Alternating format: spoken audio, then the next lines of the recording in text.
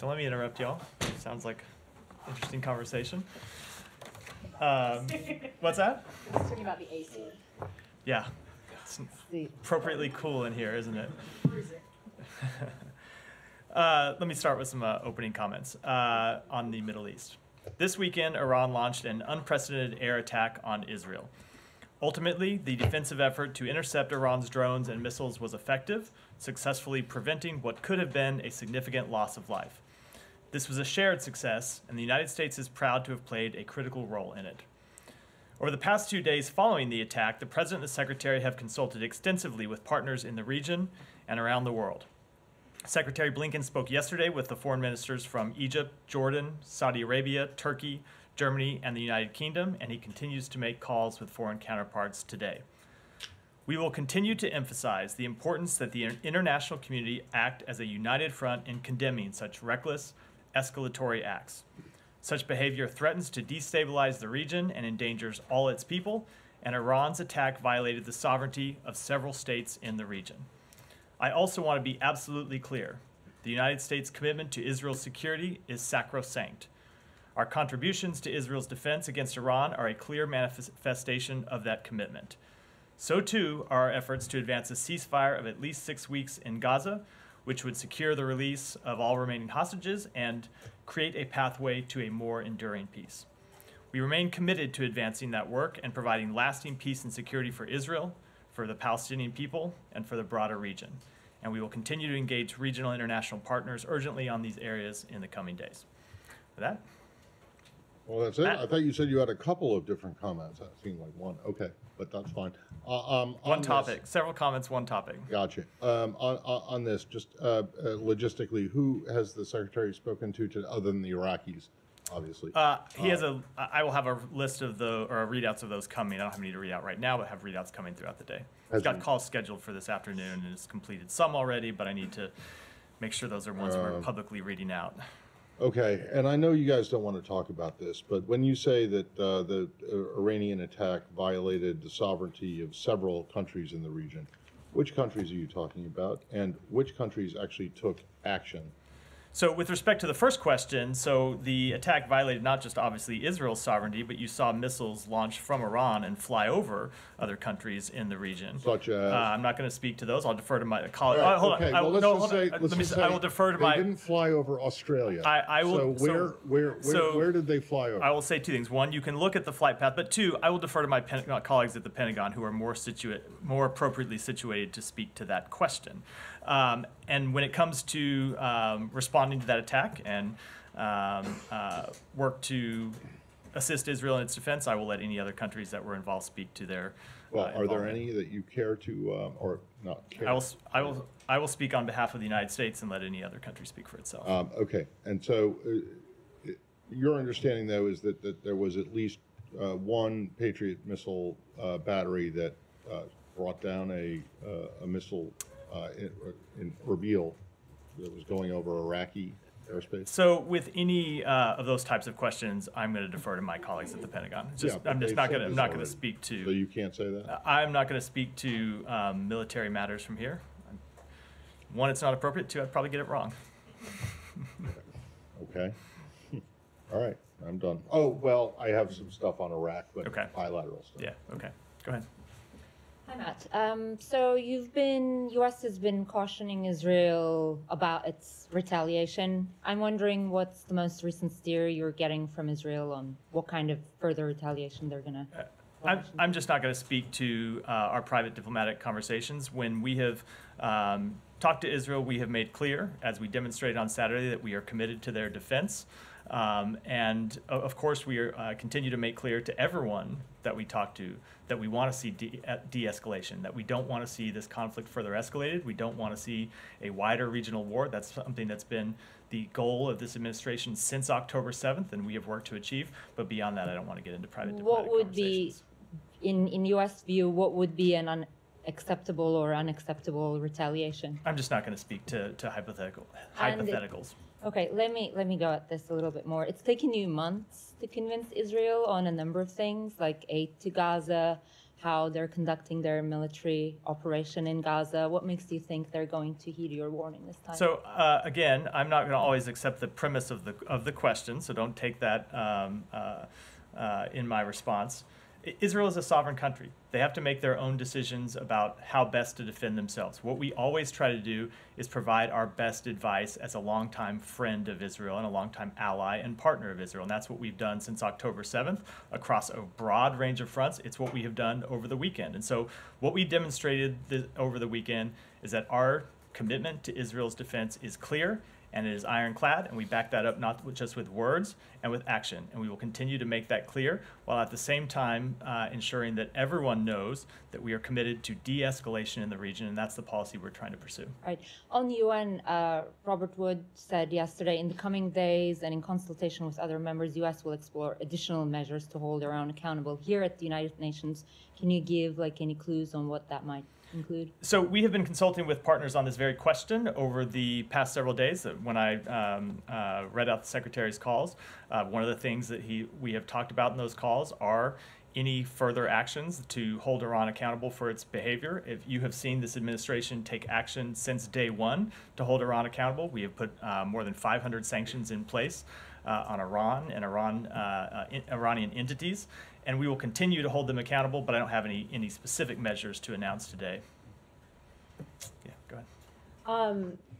Understood that you don't know exactly when Israel is going to go ahead or don't feel the need to share it, but is the U.S. expectation that Israel will share with the U.S. before they actually retaliate? I'm just not going to get into those private conversations between our two countries. The U.S. hasn't asked to, look at what their plans are before they go ahead. We are in close contact with Israel at a number of different levels at the White House, between this building and Israeli counterparts, as well as with the Pentagon. But as to the substance of those conversations, I think I'll keep them private. And then, obviously, the U.S. was hand in hand with Israel defending against this attack over the weekend. Can you speak to how you think that might impact the way that Israel responds? Do you think that they felt supported by the U.S. and regional allies as they were under assault that might make them, feel like they're in a better place today than they would have been defending themselves on their own? So I can't speak for Israel. I would never want to speak for another country. I'll speak for the United States. But I will say what you saw over the weekend, and really it's something that started before the weekend, was a coordinated response to defend Israel, something that we worked very hard with our Israeli counterparts to put into place. It's not like when these attacks were launched Saturday afternoon, our time, Saturday evening, Sunday morning, Israeli time, that it was something that we had not been preparing for with Israel in the days leading up to that attack. We had been working quite closely with them to coordinate our response, to talk about how we could defend Israel, how we could take down those drones and missiles, and something we worked very closely on, as well as we coordinated with our diplomatic response. As you saw, the Secretary had a number of calls with foreign counterparts last week to send messages indirectly to Iran, to ask other countries to make clear to Iran that they should not escalate this conflict. We shared all of those conversations with the government of Israel, made clear to them that we were working with them not just militarily, but that we were working with them diplomatically, and that's what we are committed to continue to do to defend the state of Israel and the people of Israel. And are the Rafah meetings still going to happen this week? I don't have any scheduling announcements to make with regards to those meetings. Go ahead. I'll come to you next. In a similar vein, that the fact that Israel didn't take a preemptive strike and that the U.S. and others were warning that a strike from Iran, an attack from Iran would likely be coming. There was no preemptive strike, so should we read that as it's that the U.S. and allies have been successful in actually stopping Israel from doing what it might otherwise normally do? And also the Secretary spoke about this morning alongside the Iraqi PM, but he said that in the 36 hours since the attack, this diplomatic response and seeking to prevent escalation will continue from the U.S. So are we supposed to see that as primarily aimed at Israel, given that the ball is now in Israel's court? So with respect to the first question, I'm always reluctant to kind of tell people how to read any one thing or the other. I'm just going to speak to our actions, which we have already done at length. With respect to the next 36 hours, though, to follow up on what the Secretary has said, we're making clear to everyone in the region that we don't want to see the conflict escalated. And that is a message that we have sent, not just starting this weekend, not just last week, but really since October 7th. If you've paid attention to the Secretary's trips, and I know you have, and a lot of people in this room have been on these trips, one of the things we have always talked about and that we have engaged intensively in diplomacy to try to pursue is a de-escalation of the conflict and to prevent the conflict from spreading and widening. I don't know how many times you've heard the Secretary say that. I don't know how many times you've heard me say it. And of course, if you've heard us say it, you can imagine how many times our counterparts across the region and across the world have heard us say it, because it has been one of the primary strategic objectives we have been pursuing and that we will continue to pursue in the days ahead. A quick follow on that UN angle. There's some criticism today that the UN missile sanctions on Iran that expired in October last year somehow enabled this attack. How do you respond to that? So I would say, first off, that's just absolutely not true. But, and to get into kind of the facts of that, Iran has a ballistic missile and drone program that has been building for years, well before those sanctions expired, and that work continued not just in administrations going back decades, but under the previous administration's watch. So Iran has continued to pursue these destabilizing activities. But what we have done is, at the same time, held Iran accountable for its destabilizing activities, and that includes sanctioning, as I said, imposing more than 500 sanctions on Iran and Iranian entities since the outset of this administration, and we will continue to hold them accountable as appropriate. Well, hold on. All that's well and good, but the fact of the matter is that there were sanctions that were in place on it to try and curtail that program. There continue and to you be guys, and they were dropped. I mean, they expired. There continue to be other sanctions on Iran's missile programs, and as I said, we continue to look at ways that we can tighten our sanctions, increase the enforcement of our sanctions, and if necessary, impose new sanctions on Iran. But they have a ballistic missile program that goes back years, decades. They did, which is why the sanctions were introduced in the first place. And it's and why then you guys let them expire along with the general arms embargo. And it is why we have sanctions on their ballistic missile program. We'll continue to look for new sanctions. But you don't have the same sanctions that you had in place before. We do have sanctions on their ballistic missile programs, and have imposed, as I said, 500 sanctions, over 500 sanctions total with respect to Iran, and we'll continue to look to hold them accountable. But it's clearly they're not working. The sanctions are not working. Iran has for years tried to evade sanctions imposed by the United States, imposed by our European allies, imposed by the United Nations. But what we have seen the sanctions do is drive up the cost for Iran to do business, slow down their weapons programs, and ultimately at times I think you can see them produce less effective weapons. I probably shouldn't get into that in detail, but less effective weapons than they otherwise would.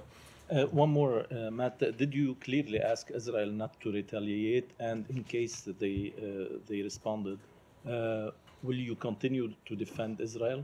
I am just not going to get into the private diplomatic conversations we've had with Israel. But that said, we have made clear privately and publicly that we are committed to Israel's defense. That will always be true. That commitment remains ironclad. It will not change.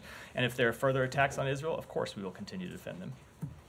I just had a follow-on, Michelle, regarding this. I mean, you are now pressuring Israel not to respond on the Iranian attack, and at the same time saying that if they've been attacked, you will defend them. Do you see that this was counterproductive to what you're trying to do? You're enabling them to respond to Iran while you're saying to them, we'll protect you when Iran retaliates back. So, first of all, you are, there are a couple things in your questions I have not said from this podium. I'm not going to speak to our private diplomatic conversations and what we are sharing with Israel privately. But publicly, of course, we are committed to the defense of Israel. And there is, that is something that the president has made clear from day one, something you've heard the secretary say clear.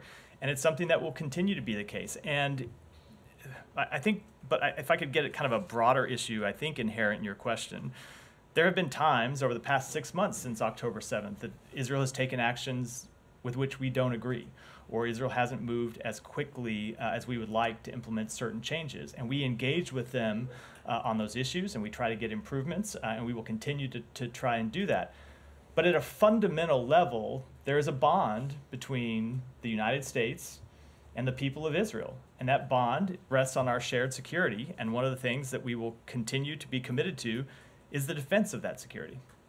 And are you willing to risk a regional total war for this? I think you've heard me say here a number of times that we are working to pursue de-escalation. And that has been the focus of our diplomacy since October 7th, not just over the weekend, but since day one, is trying to pursue de-escalation and prevent the conflict from widening and spreading and expanding. Last question, but I want to go back to a statement you issued an hour earlier about West Bank violence. You started the statement by saying, "We strongly condemn the murder of 13-year-old Israeli Benjamin Achimayer." And the second paragraph, you say, "We are also increasingly concerned by the violence against Palestinians that led to the death of 2 Palestinians." Why the distinction? There is no distinction. We condemn we condemn all loss of innocent life. But why the change of word? The wording is different. I think you're reading too much into the formulation of the statement. We condemn all loss of innocent life, whether it be Israeli or Palestinian, and that's why we mentioned all 3 individuals who died in that statement. I think maybe you should put them all in the same sentence. Happy to take your. I'm happy to take your. I'm happy to take drafting suggestions. But look, if you look at, I think the statement was pretty clear that we condemn violence against Palestinian civilians, just as we condemn violence against Israeli civilians. Thank you. The U.S. Embassy in Israel noted that the threat of drone and missile barrages diminished over the weekend when it lifted its shelter-in-place order for U.S. government officials, but the travel restrictions are still in place for those personnel. Is that something that's going to be the posture going forward, or do you anticipate lifting those as well? That is something that we monitor on a real-time basis and make assessments. You saw us issue that security alert over the weekend when there were drones and missiles in the sky, and when that threat receded, we lifted that security alert. When it comes to the policy that we put in place for U.S. Embassy personnel and their family members, it's something we'll continue to look at and make any adjustments that circumstances warrant. We have seen some major airlines cancel flights out of Tel Aviv. Is there any concern at this point about U.S. citizens being able to transit in and out of the country safely? We have not seen U.S. citizens have difficulty leaving or getting into Israel. Obviously, there has been a decrease in commercial travel since October 7th. We saw it plummet first, and then options come back online over time. It's not something that we've seen any long-term changes to over the past few days, but of course, we will continue to monitor the situation. Any more on the region before we move on? Alex, do you really have one on the region? Go ahead. Thank you, Mike. You just described perfectly well how successfully U.S. and allies, came up with coordinated response. They defended their ally against drones and missiles coming from terrorist state. This is exactly what the Ukrainian people have been asking for. I knew this was not going to be about the region, Alex. I mean, so first of all, I will take the question, but I'm always going to call on you. I was trying to finish out in the region before coming back to the rest of the world. Go ahead. But the question I keep hearing from the Ukrainian people is, why do you think they don't deserve the same? If you look at our commitment to Ukraine, it has included significant provision of missile defense to allow the Ukrainian military to shoot down drones and missiles and attacks on the Ukrainian people. That is something that this administration is committed to, with billions and billions of dollars in weapon systems, and it's not just American weapon systems, but we have worked to source air defense systems from around the world to help defend the Ukrainian people against Russian attacks. But what happened in Israel last week happens in Ukraine every week. And it bears, I don't know, we cover this every day, that the Ukrainians are facing the same drones coming from Iran, and they give it to Russia to attack on them. My question is, which U.S. that they have seen on TV yesterday, which U.S. is the true friend of Ukraine? So, Alex, I am just going to completely reject the premise of that question. I don't think it accurately represents the United States' commitment to Ukraine.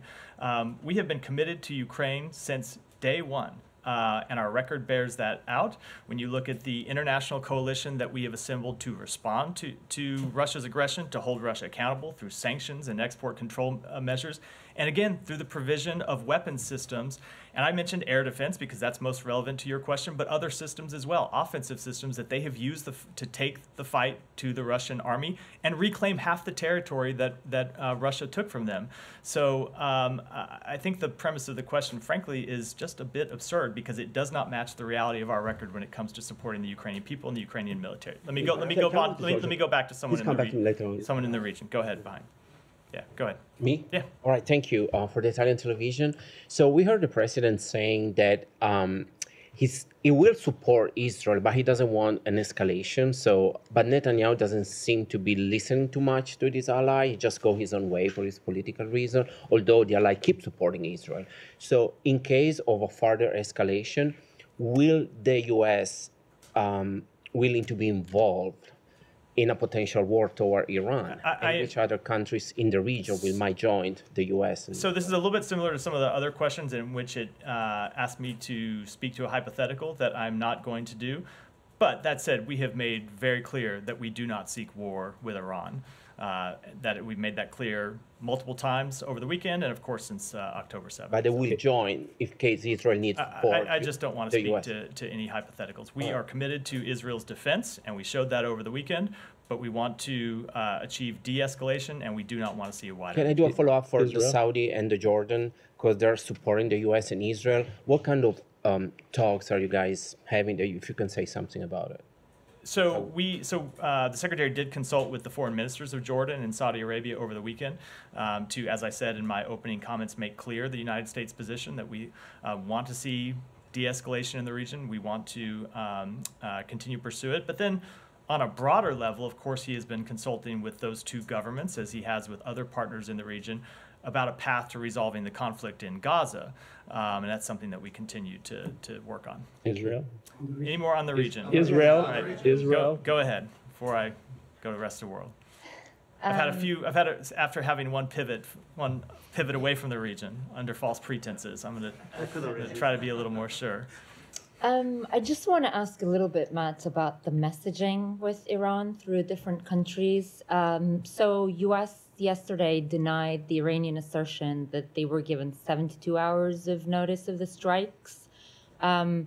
You don't mean, though, by denying that, you didn't get any notice at all, just to set that clear. No. You have gotten notice. No, we did not get notice from Iran of these strikes. That is not correct. Now, we did have some indication that they were coming. You saw speak to them, the possibility of them coming publicly. We had an expectation that Iran was going to retaliate in some way, but no, we did not get notification. But there's been plenty of reporting that through Jordanians, Iraqis, and Turks, messages had been passed to the United States. So you guys did not interpret that as some sort of an attempt to give notice? No, I don't think that's how I would interpret it. Of course, Iran made a bunch of claims in its statements. A lot of things that they say about their private statements aren't true. I spoke to some of those over the weekend. It was our expectation, based on a number of things, that they would attack Israel. But no, there was no notification in that sense from Iran. But I would say, look, if you look at their public comments, they talked about how they were going to respond in some way. And certainly they said that in their private comments, but that's different than I think what you mean, or how I think people generally consider notification when you think of timing and scope and all of those sorts of things. But they said publicly and privately a number of times to anyone that would talk to, that anyone that they talked to, not just the United States, but others, that they were going to do something. But in terms of notification, no. I'm just trying to understand what kind of information you have received through these different channels. There was also the Swiss. You have received some information through the Swiss.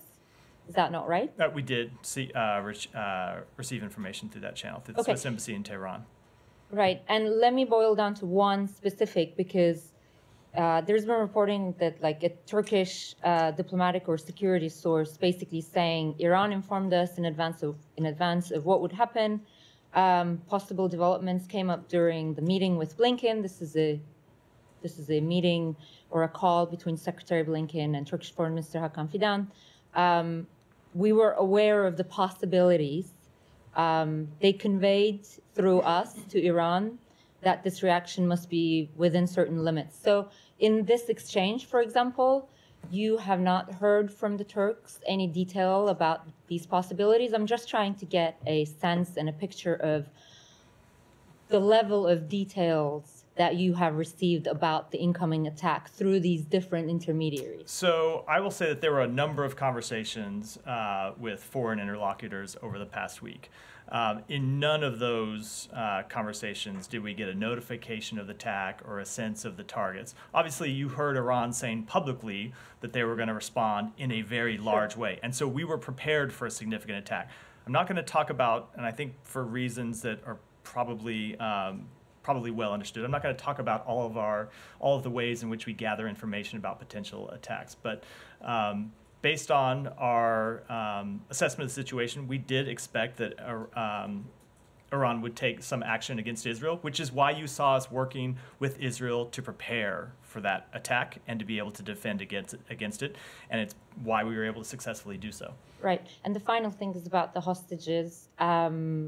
What is the sticking point right now? Like, the onus is on who, you would say, and, whether is the U.S. still pursuing this? It seems to have been at an impasse. So we are still pursuing this, and I will say there is an incredibly significant proposal that went from the United States and Egypt and Qatar and Israel to Hamas last week.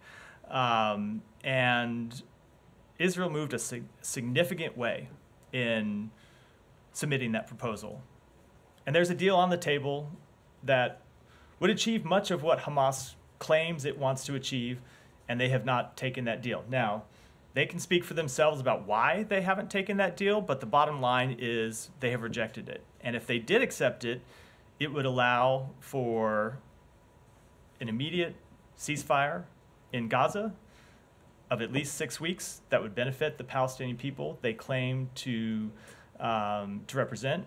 It would allow us to continue the improvements on the delivery of humanitarian assistance that we have seen over the past week. And those improvements have been significant and are ongoing, but if you didn't have active ongoing hostilities, the UN and other partners could do even more to get humanitarian assistance in. And the bottom line is Hamas needs to take that deal, and they need to explain to the world and to the Palestinian people why they aren't taking it, because it is Hamas right now that is the barrier and the obstacle to a ceasefire in Gaza. Go ahead. You, go ahead. Right, turn around. Me? Yeah, Okay. sorry.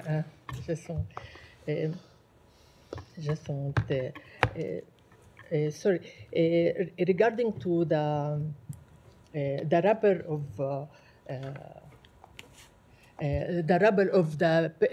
the pair, we seen the rapper how they built the pair from the rapper of the destroyed houses in Gaza from the remain of the people who killed in Gaza, and this pair is built specially it's built specially to human aid for people of Gaza. This is you don't think this is inhuman and it's a contract with the purpose of to build this pier? So I'm not going to speak to the specific details regarding the construction of the pier, only because that's not work that's ongoing through the State Department. That's work that's happening out of the Pentagon, and I would defer to the Pentagon to speak to that. But of course, the reason why this administration and this government are working to establish that pier is to get significantly more humanitarian assistance into Gaza. We have seen, as I said a moment ago, continued progress on that front over the past few days. We saw a significant amount of trucks go in over the weekend. We've seen improvements in mechanisms for the delivery of aid. We saw, I think it was 65 trucks that moved to the north of Gaza yesterday, and there are more slated to go to the north today, something that wasn't happening in any kind of significant number weeks ago. We've seen Erez crossing open for initial deliveries, and improvements are being made to it to allow it to handle more traffic. We've seen Ashdod now open for delivery of humanitarian assistance. We are seeing repair to water pipes that deliver water into Gaza underway and hopefully completed in the very near future. Now, all of that, go through all those improvements. We, as we have made clear, want to see those improvements sustained and expanded over time. But it is towards that goal of getting more humanitarian assistance that we have decided to pursue the delivery through a maritime option in the first place, and nothing else. The U.S. condemned the violence in West Bank between Palestinian and Israeli, but the violence from Israeli settlers is under the protection. They burned the houses, attacking the Palestinians, and this is under the Israeli protection, Israeli authority protection. Why you don't clearly condemn the Israeli authorities? So we have made not only between Palestinian, the Palestinian, there is nobody protect them. So we have made very clear on a number of occasions, and oftentimes when it comes to breaking news events, we speak to in our statements what we can confirm for a fact at the time, and our understanding of those facts develops over time as we were able to gather new information. So we made clear in the statement we put out today that we strongly condemn the violence against Palestinians and their property that ensued in the West Bank over the weekend, resulting in dozens of injuries and the death of 2 Palestinians, just as we strongly condemn the murder of the 14-year-old Israeli boy. And you have heard us say in the past that we've been incredibly concerned about the Israeli National Police and the IDF not doing enough to stop settler violence, and that settler violence needs to be stopped, needs to be policed, and those responsible for it need to be held accountable. We have made that very clear, as well as imposing our own sanctions on people involved in violent activities in the West Bank. Okay, thank you. Go ahead in the back. No. Matt, thank you very much. How do you counter the argument that not striking back against Iran represents an appeasement of Iran?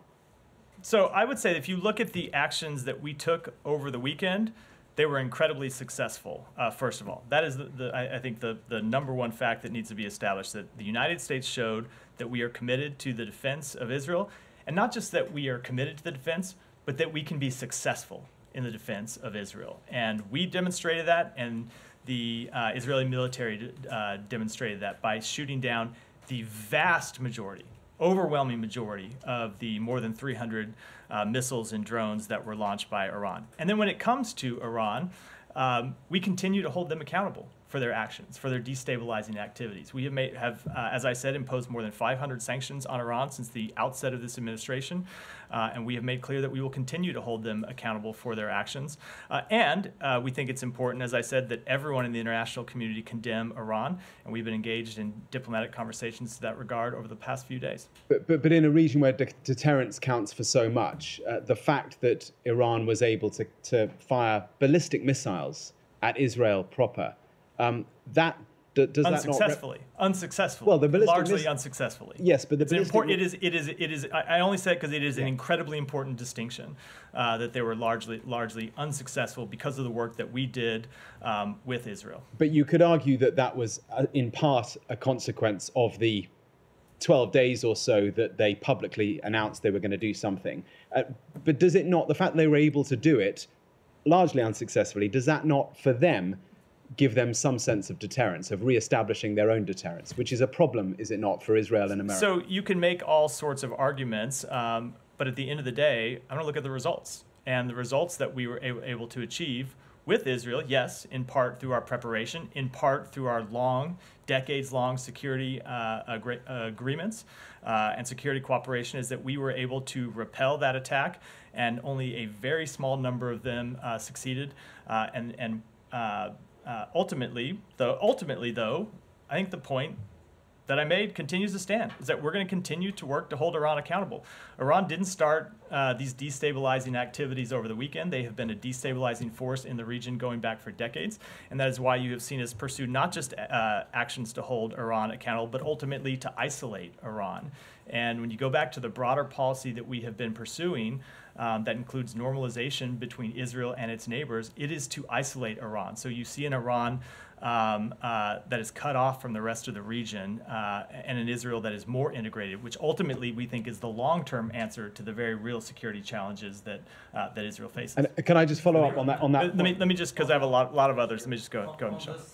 Some in the Middle East said that the Iranian attack was a farce, a deception, and a storm in a teacup. Do you agree with who said that? Some writers and reports. So 300, more than 300 missile and drone attacks is an unprecedented action by Iran, launched from Iranian territory, targeting the state of Israel. Now, ultimately, we were able to defend that because of our important collaboration with Israel and with the Israeli Defense Forces, but that doesn't change the unprecedented nature of Iran's actions and the fact that the international community needs to be united in condemning it. Let me try to get to some people that I haven't gotten to yet. I'll come to you. Janie, I promise I'll come to you. In regards to the attacks on Palestinian civilians over the last few days, does the State Department view that Palestinians have a right to defend themselves, to self-defense? So when it comes to civilians, obviously we're going to defer to, we want law enforcement to handle those situations. And we want to see Palestinian law enforcement be able to work in the areas where they have lawful law enforcement capabilities. And we want to see the Israeli National Police in the places where they operate defend Palestinians from illegal attacks. And we, on behalf of the United States, will continue to hold accountable settlers that engage in that type of violence. But in the absence of such... We don't want to see any civilians taking the law into their own hands. We want to see law enforcement act. That is the appropriate, and that would be our position anywhere in the world. We want to see lawful authorities act appropriately, and that's what ought to happen in the West Bank, as is true anywhere in the world. How would one defend himself, though? Like defend their homes? Do they have the right to defend their homes? So I'm not going to get into kind of on-the-ground determinations about anybody's specific home. Ultimately, we want to see de-escalation in the West Bank, and that's why you saw me in the statement that I put out say that this is something that the government of Israel and the Palestinian Authority need to work to. We don't want to see armed Palestinians or armed Israelis taking matters into their own hands. Ultimately, that is how you see an escalation in tensions in the West Bank, an escalation in violence in the West Bank. We want to see the Palestinian Authority and the government of Israel work to establish law and order and prevent this sort of violence. Okay, but is there a mechanism for Palestinians? Is there a mechanism for Palestinians to defend themselves, given the Palestinian Authority or the security? So again, if you mean individual Palestinians, we don't want to see them taking violent actions. But we don't want to see Israeli citizens taking violent actions either. The government of Israel, the Israeli National Police, the IDF need to hold people accountable that take those types of actions, and that's what we'll continue to press for. Thank you. Go ahead. Thank you, Matt. On Thursday, April 11th of this year, you said that the Biden administration fully supports the rights of the Israeli people. And according to CNN and New York Times reports, President Biden has threatened Israel Prime Minister Netanyahu and the majority government to change course in their military actions or risk loss of his support for their military strategy with Hamas in Rafah area of Gaza. And now with Iran, how on one hand can you say that you fully support the rights of the Israeli people, and on the other hand, not fully support the rights of the Israeli people to defend themselves as they see fit? And a two brief follow-up. We do support Israel's right to defend itself, and we made that clear over the weekend. Okay, and then Israel has been under attack from Iran and its proxies since before October 7th, with April 13th's attack by Iran being the worst, not the first. Why was the Biden administration and State Department, according to a recent CNN report, so quick to telegraph the U.S. would not support any counterattack of Israel on Iran? And then what would it take for America to retaliate against Iran, since according to an Associated Press report, Iran murdered 3 Americans and dozens more were injured in an overnight drone attack in northeast Jordan over the past several months? So first of all, with respect to that drone attack, we did take action at the time, and that's been well discussed from here and at the Pentagon. And then with respect to the first part of the question, I'm not going to speak to private diplomatic conversations or reports about said private diplomatic conversations.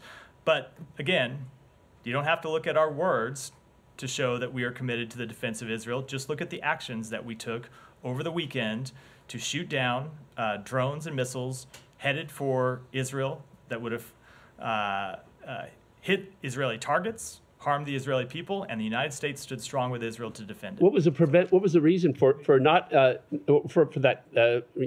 not allowing Israel to have a counterattack on Iran? So Israel makes its own sovereign decisions with respect to these questions. Okay, Go ahead, Janie. Thank you, Matt. China, South Korea, and North Korea. China's Standing Committee Chairman Zhao Ruz met with North Korea's Kim Jong-un last weekend and pledged to strengthen high-level exchanges between China and North Korea and build solidarity with anti-U.S. countries. My question is, Assistant Secretary Creighton Brink currently visiting China, will he discuss these issues with his counterpart? So certainly every time that we engage with our Chinese counterparts, whether it is the secretary at his level or Assistant Secretary Crittenbrink at his, one of the things that is always on the agenda is stability on the Korean Peninsula and preventing North Korea from realizing its nuclear ambitions. And China is threatening South Korea not to participate in the U.S. actions to keep China in check. What is the U.S. position? I don't have any comment on that. Why not? So I'm not sure which reports you're referring to, but if you want to send them to me, I'd be happy to take a look. Because they are China and Russia. What's that? Because China and Russia and North Korea. I just don't. I'm not sure. Why not we? Hold on. South Korea gonna get the U.S. side? Why they? I think we have made clear that we stand in solidarity with our South Korean allies over a number of years. I'm just not sure what specific report you're referring to. That's why I didn't have a comment on it. Go ahead. Thank you, Matt. As far as Iran's attack, what does it say about Iran's military capabilities, and how does this attack affect any diplomatic strategies between the U.S., Israel, and their allies? Well, what it says about their military capabilities is that they shot over 300 drones and missiles, and the vast majority of them did not make it through. What's the second question? So them just to follow up on that, them being unsuccessful, does that say anything about their military capabilities? No, that's what I was just responding to. Right. I don't have anything. I don't have a further assessment to offer to that. And was there a change after that attack in the diplomatic strategies between the U.S., Israel, and their allies? No, there has been no change in the policy that we have been trying to achieve since October 7th, in that we are trying to pursue de-escalation and prevent the conflict from widening. As I said in response to an earlier question, you have seen the Secretary focus on this question since his very first trip to the region in the days immediately after October 7th, and it's something that we have continued to pursue because we do not believe that a wider regional war is in anyone's interest. It's not in Iran's interest, not in Israel's interest, not in the interest of the broader region. So that's why we have tried to prevent one and worked so hard to keep the conflict from escalating or from widening. Hold on. Go ahead. Yeah. Thank you. So the Iranian regime said that they responded to the attack that occurred in Iraq, Damascus, against their consulate. So my question is that what the United States positions now on that attack, do you condemn that attack? Do you think that that attack against the Iranian consulate was appropriate, was wrong? What is the United States position? So we have not yet determined that that actually was an attack on a consulate. The status of that facility is something that we continue to assess. So the United States condemned Iranians' attack against Israel. So what else the United States would do? Which kind of action the United States would take against Iran? So just condemned? So we are going to continue to hold them accountable. It's something that we have been discussing with our allies and partners over the weekend. I don't have any steps to preview today, but it has been something that we have done since the outset of the administration, and something that we will continue to pursue. Go ahead, back. Thank you. that improving ties between the Iraqi federal government and the Kurdistan regional government is one issue that you are addressing with Prime Minister Sudanese visit. Could you explain that in more detail? Like what issues will you address? So we are today hosting senior Iraqi officials at the State Department for the second U.S.-Iraq Higher Coordinating Committee meeting with the Sudani government. That is the vehicle for our two governments to set priorities for future cooperation within the context of the 2008 U.S.-Iraq Strategic Framework Agreement. And we are discussing through that forum our shared bilateral priorities and partnership on a broad range of issues, including energy independence, financial reform, water, climate, transportation, strengthening democracy and the rule of law, and enhancing educational and cultural relations. Go ahead. Michelle, next. Thank you very much, Matt. Two questions. One question is that the Saudi foreign minister is in Pakistan right now. What is something from Pakistan and Saudi Arabia you would expect to do to improve the situation in the Middle East, and whether both these countries accepting Israel will play any constructive role if their only demand of Palestine, which the Biden administration also supports, if that is done? So I'm not going to speak to that specific visit or any meetings in that regard, but in terms of work with Saudi Arabia, you saw the Secretary speak to his Saudi counterpart yesterday. I think he spoke to him last Thursday or Wednesday. We have continued to work with them, not just to de-escalate tensions in the immediate term, but to work for a long-term lasting resolution to the conflict and a pathway to two states, and ultimately normalization between Saudi Arabia and Israel that would provide regional peace and security for years to come. Thank you very much. And one more, my very nice colleague and very well-known journalist for Pakistan, Hamid Mir, one of the top guys.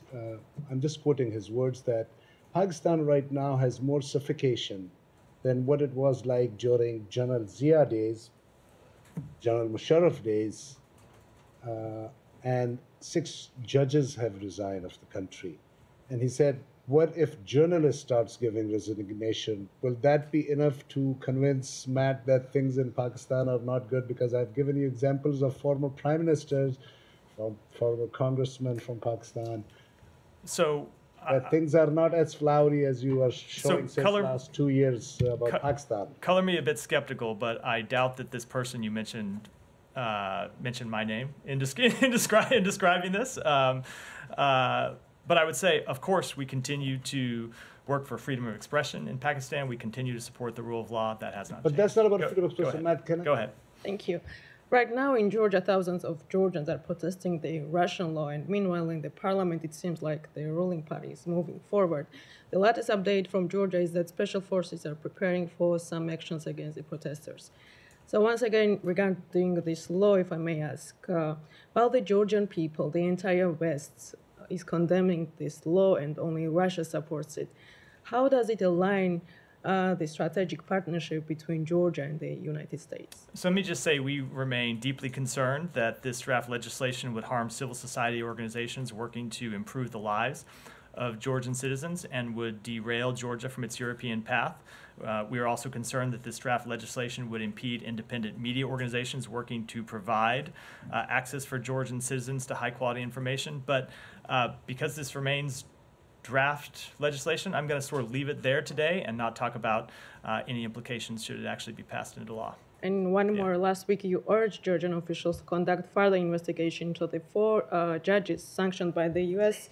Did you have any communication on this subject with the Georgian officials? And we see that instead of investigating, Georgian officials are demanding that the sanctions must be lifted on that judges. So the 3 sanctions you mentioned were put in place to promote accountability for malign actors who benefited from impunity, as well as work to undermine the rule of law and the Georgian public's faith in their judicial system. And in terms of communications with the government of Georgia, of course, we encourage that government to take steps to promote accountability for corrupt actors. Go ahead, Michelle, and then we'll wrap for today. Do you have any reaction to the attack on a bishop in a church in Sydney, Australia today? Let me take that back and get your response. I'll take one more. Go ahead. Thank you, Matt. I'm wondering if I may draw your attention to recent pieces on India. One is in foreign policy titled U.S.-India ties remain fundamentally fragile, and the other is titled Undemocratic Role of Modi's India is a Security Threat to South Asia, published in the South Asian Journal. With concern about democratic backsliding in India and recent concerns from the State Department regarding the crackdown on opposition, how will you navigate the relationship with India in coming days, including depending on India in the Pacific strategy? So India is the world's largest democracy. It is an important strategic partner of the United States, and I expect that to remain true. We'll wrap for today. Thanks, everyone.